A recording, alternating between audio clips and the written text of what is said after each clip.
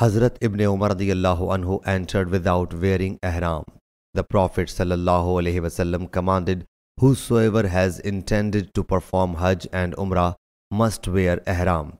And he sallallahu alaihi wasallam did not mention the woodcutters. Hazrat Ibn Abbas radiyallahu anhu reports that the Prophet sallallahu alaihi wasallam appointed Zul Hulayfa for the people of Medina Munawwara, Karnul Manazil for the people of Najd, and Yalmalam for the people of Yemen and a specific spot. These are for those people and for anyone who comes from other place and passes from here. And except these ones, the people who live in any place should wear ihram from where they live.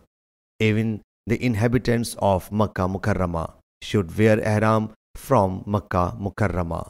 Sahih Bukhari, Hadith number 1845.